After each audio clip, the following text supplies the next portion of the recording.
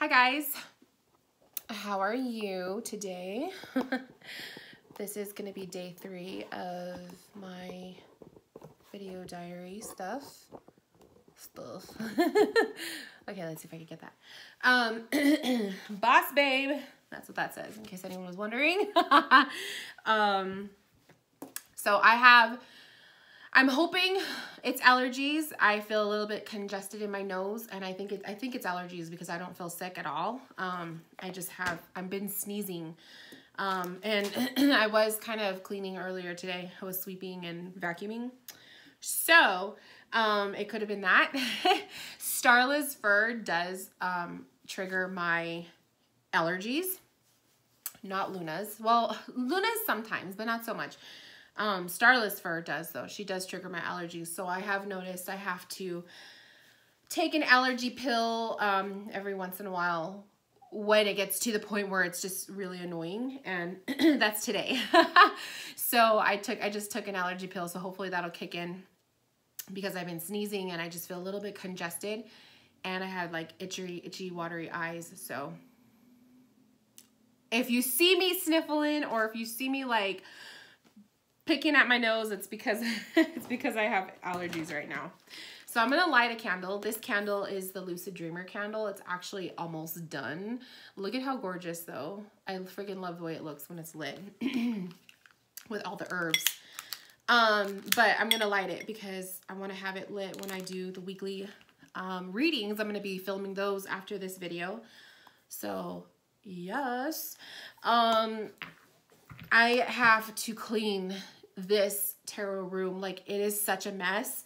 I have decks and just stuff everywhere and it's starting to drive me crazy because after a while, like, I can handle my own mess, but after a while it starts to get to me too. So I have to really start to organize. I need to organize the closet space. Like, the decks for the most part aren't that messy, but I really need to just organize, and I really want to just find something to do with that section of the room. Because right now I don't have any sitting space right there. Like, I really want to get a chair. I really want to get a chair, but that's something that has to wait till when my husband is around to help me move it. So until then, we just will pretend that part of the room doesn't exist. What else? I gave my husband a reading before he left. So like I said, he left literally like probably 15 minutes ago.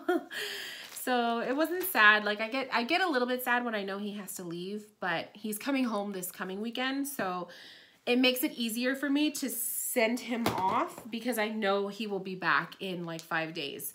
So it's not too much of a, it's not too sad. Like, as opposed to like when I know for a fact he's not coming home for a week, for another week, then that makes it really hard to send him off, because then that's 2 weeks of going without him. Hopefully last week was the last 2-week like separation from him until now, like for the rest of this experience, because I think like the tests and stuff that they're doing, they're able to retest during the week and stuff, and they don't have to stay for the weekend. So I think all of their weekend classes are done. So that's kind of nice to know, because now I know he'll be home every weekend. And yeah, so I get to spend some time with him in that way. We're creeping closer to his graduation date too, which is kind of exciting.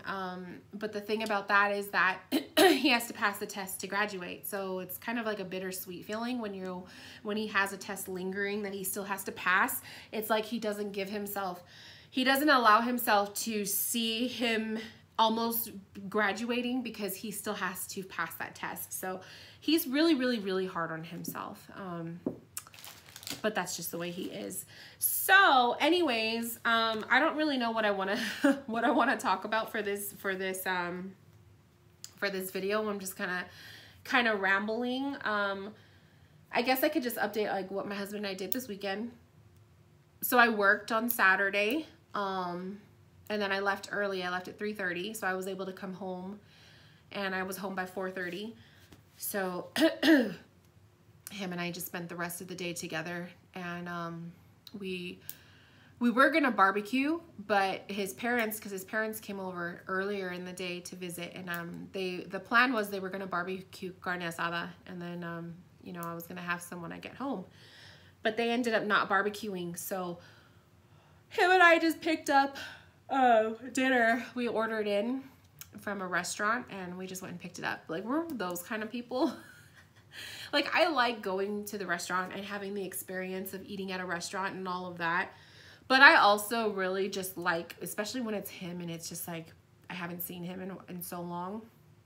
I really like to just order food and go pick it up and then eat it at home. And so that's what we did. We watched a movie and we ate dinner and just cuddled on the couch. And I think we went to sleep around midnight, and we slept in this morning and had a coffee, and it was just really nice. And the really cool, cute, sweet part, the little things, right? The little things that I take for granted.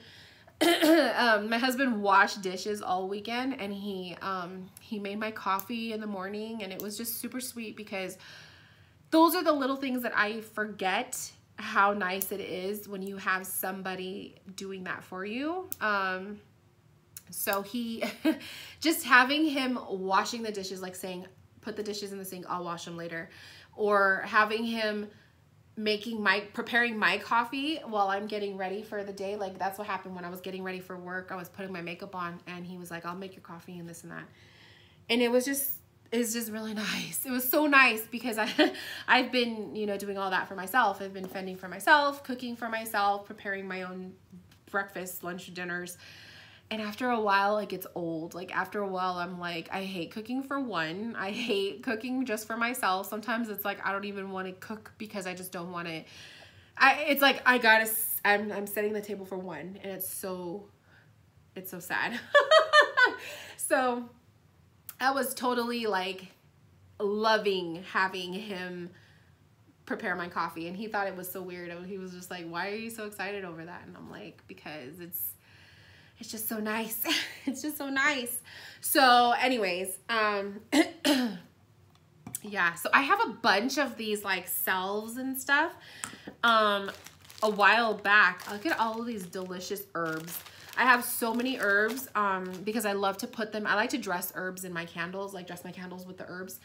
And I used to make oils, like little roll-on oil things, but I haven't done that in so long, and I want to kind of get back into it, but I haven't done it. And then I have like these soaps. Like, this one is Blood Moon Spirit Soap. It was literally made, it was charged on the blood moon. That's how old this is. This is a couple years old. Lavender Cherry Pit Pack. I mean, like, I have all this gorgeous stuff. Dragon soap. I love it. That I need to use. So I brought it all out when I was cleaning this stuff out. I brought it out, and I was like, you know what? I'm going to use it. So I have these cute little, I have this little Dia de los Muertos soap. Isn't he so cute? And so I'm going to use those. Hopefully it doesn't do any damage to my skin. I don't think so, though. I trust the person that I bought it off of. I have like loose crystals all on my table. So, and then I have teas. I have like a bunch of little teas here that I get. Like, sometimes, you know, like when you order crystals or a candle or something from someone's little witchy shop, sometimes they send you teas, and I love that. I think that's so cute. So I'm gonna start a little tea, probably a little tea jar, you know, because I'm not a tea drinker, but in the winter season when it's really cold, and now that I'm living up in the desert, it gets really, really cold. Like, it snowed up here at one point, and I was just like, oh my God, it's fucking snowing. I've never seen snow before. And so that, like, when it's cold like that, it puts me in the mood. So totally gonna be doing that. I have this, I think this is lip balm that they made. Yeah, Dragon Balm.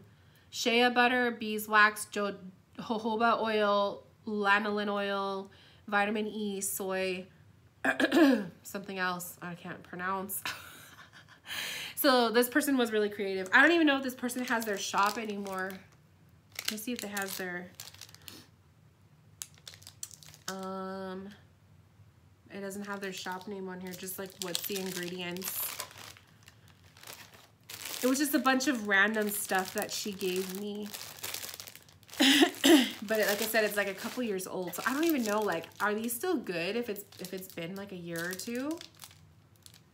It still smells good. I'm gonna try it.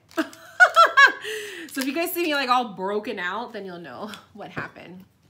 And then I have all my little sprays and stuff. I just gotta organize. So I don't have any readings booked this weekend, which is surprising because usually I have at least like 2 or 3. And then on some weekends I have a lot, but last weekend I had a lot of readings, and then this weekend was quiet. Like I didn't really make any sales this last week. So as much as that kind of sucks, because I love to do my readings on my days off, but I also, it's nice to have like that extra cash flow coming in. I'm embracing the quiet. I feel like that's the universe's way, like giving me quiet time, no readings, no orders before the big flow, because I feel like there's going to be a big flow as soon as I open up my Halloween and fall theme readings in my shop. So I feel like it's just kind of like enjoy these next couple days, the last days of August, and then you're going to get a bunch of sales. So, and then it'll get really busy. But, when I open the fall theme readings, I'm going to have the shop open. They're going to be available all of September and October. So you guys don't feel like you have to rush and like book one. They don't sell out. You can always order one. It's just, I do my orders in the order that I receive them. So if you're booking your reading, you know, September 1st, you're going to get your reading done. Like it's going to be like one of the first in the batches that I do. So yeah. So I feel like this is kind of like the calm before the storm kind of thing, and not a bad storm, but like it's like, okay, relax and enjoy this time, and then you're going to get busy again.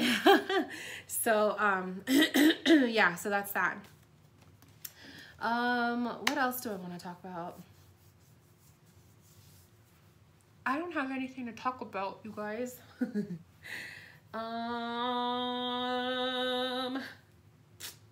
Yeah, I don't really have anything to talk about. Next week is gonna be easy. What do I have next week? I have 3 days. I'm working 3 days. I work Tuesday, Wednesday, Thursday, and I work 1 to 7, and then I have a 4-day weekend coming up. So this is gonna be a really easy week as we end August. Yeah. It's all quiet. It's so quiet in my house now. Like, I love it when my husband's home. He always has his music on, or like, I like to have that extra noise in the house. It's so quiet when he's not here.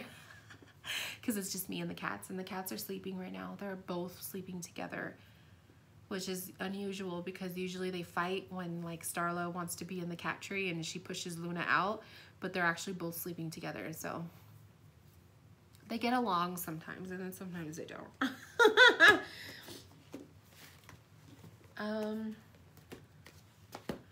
Well, this was kind of like a boring video. I'm sorry, you guys.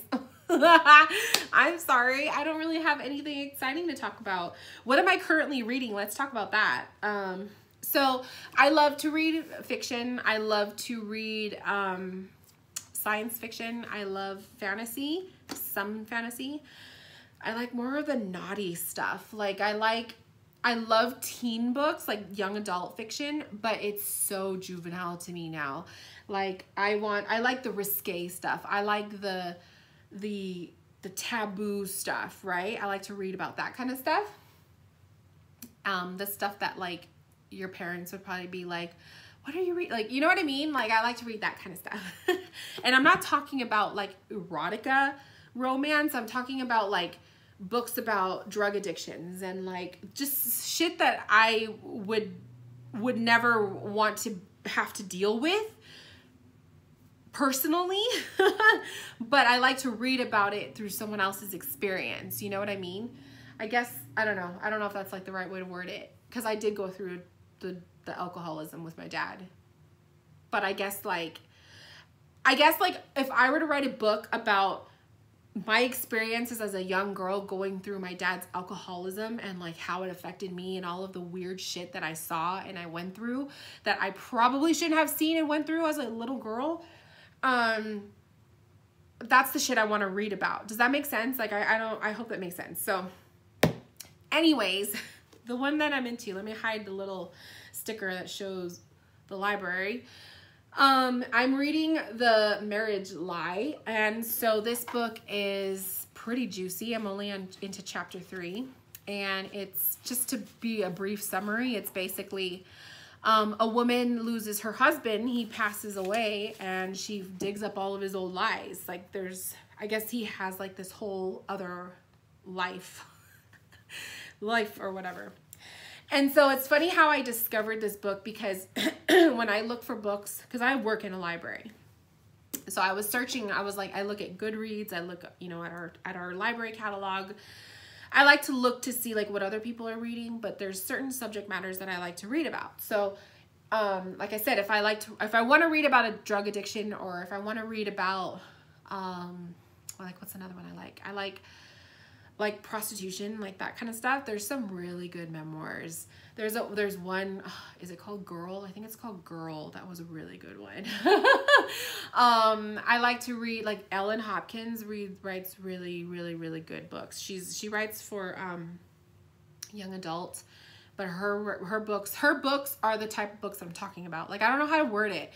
Like Taboo, she talks about everyday issues, like things that we deal with, people who deal with addictions, people who deal with eating disorders, people who deal with abusive relationships, people who deal with sex addictions, or you know, all of that stuff that society would deem taboo, right? Ellen Hopkins writes about it, and she writes it in this beautiful poetic way, and I just indulge in all of her books. So if you're looking for an author, and she does write young adult, but she does get more risque in her books than other young adult authors do, she's a good one. So check her out. But I'm getting into more of the adult fiction. like it's not teenager fiction, it's adult fiction. So it does get really, really juicy, and it does get really risque. So anyways, recently I've been into reading about like marriages that are broken apart through affairs and, like, you know, forbidden romance and that kind of stuff. So I remember I was asking my coworker, I was like, have you read anything good? Like, I really want to read about like affairs, like forbidden romances, or, you know, what, like your marriage is on the rocks because you found out that your lover is cheating on you, that kind of stuff. I'm just really looking for a book that is like that embraces the experience that I am lacking in my life. Okay, like I'm lacking the girl stuff. Like, I don't have a lot of girlfriends. Like, I have girlfriends that I talk to, that I text with on a daily basis, but I don't have like girlfriends over hanging out with me on a day-to-day basis. You know what I mean? I don't go out with the girls. I don't do that. I just don't have that, and I wish I did. And you know, and every once in a while, like, I'll hang out with the coworkers, or like you know, like that. But I don't have like, girl, come on over, let's have some margaritas and let's talk about the drama that's happening in your life or in my life or whatever. Even though I would love to have that. And so I want a book that gives me that energy, that gives me that experience. Does that make sense? I hope that makes sense. And so I'm getting a little bit of that experience through this book. I read another book previously about a friend, like 3 friends, and there was some juicy drama that was happening amongst the friendships. So that was pretty good. It just gives me that feel of the drama and all of that, but without actually having to go through it. So I guess that's what I'm trying to say, is I love to read about books where I want to read about the juicy stuff, or the sad stuff, or the tragic stuff, but without actually having to go through it myself. So I hope that, I don't know. I feel like now that I say it out loud, I feel like that sounds so awful because there are people who are living through that right now, you know? But I also lived through it too. Like I went through a lot as a child and as a young adult, a lot. And maybe I'll get into that later on in some videos with you guys, but oh my God, the moon's entered Cancer. Never mind. We're not going to go into that topic right now because then I'll just be crying the whole way. But I feel like a lot of my interest in like the taboo and the juicy stuff in life, the tragic stuff in life, the broken stuff, the broken parts of people, I feel like I like to read about it because I resonate with some of it. You know, I resonate with the alcoholism, the alcoholic family stuff. I resonate with the abusive relationships because I was in one. I resonate with eating disorders on a different level, like not anorexia, but I resonate with emotional eating. And then I resonate with also taking advantage of calorie counting. I did that briefly. I shared that recently on my Instagram, but I don't want to talk about that right now because that's a sensitive subject for me. A lot of that stuff's sensitive. So I guess that's why I like to escape through the books, because it's not my reality anymore, and so I get to enjoy it or not enjoy it. I don't know. I'm just not gonna say anything anymore because I feel like the words aren't coming out properly, and I don't want to offend anybody. I'm not trying to offend anybody. I'm just trying to explain why I like to read the types of books that I like to read. Some people like to read a lot of like fantasy series kind of books or like science fiction series, and I have a hard time diving into a series right now because to me it takes a lot of commitment to get through a whole series. So I don't really want to commit to a series right now. I've just been committing to like quickie little books, but I like to read like that kind of stuff. So if you guys know what I'm talking about, and if you have any recommendations, I welcome you to leave them below in the comment section because I would love to hear your recommendations. What do you guys like to read? Do you recommend anything to me? If I were to recommend books to you guys, like I said, Ellen Hopkins is a really good writer. She writes like for young adult, but she does have a couple adult books, adult fiction. So Ellen Hopkins is good. Her Crank series is really, really good. That's the first series I read. What else is good? Nick Sheff. There's a teen book called Tweak. That one's really, really good. That's about drug addiction. That one is so good. It actually made me cry. There's a teen book called Cut. That one was heavy. That was about people who, this person who would cut. I don't even think I finished that one because I think it was too much to read at the time with what I was going through. But that one was a pretty good one. Speak is a really good one. That's a teen book about a young girl who was raped. That one is a really good one, but if you have experience with that, it's very hard to read at times. So you got to be careful, you know. I think that's why like I enjoy those books now, because I have closed a lot of wounds within myself, and so now I'm able to read it and experience it without really experiencing it. You know what I mean? And then I think it's also, I think the reason why I also like these books, like these fucked up books, is because it validates my fucked up past. Like it tells me that I'm not alone with what I went through, because there's times where I'll be reading some of these books and these characters, and some of the stuff that they say, that the writer like expresses, or the way that they're feeling, is completely how I was feeling, or like just the same mindset. And so I guess like when I'm reading books like that, to me it just shows me that, you know, my upbringing it may not have been normal, but it was validated, like someone else is going through that too. And it's kind of comforting, even though it's fiction and the characters aren't real, the stories that they go through, the experiences that they're going through is real. So I think that's why I like that mix. It's like real reality shit that we actually can or do go through in life, but a fictional character. So I love that blend.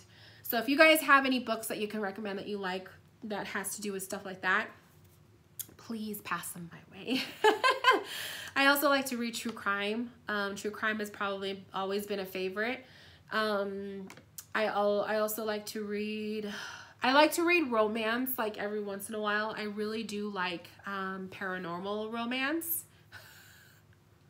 Like vampire romance and like werewolves and stuff. So I have like a weird little interest in that.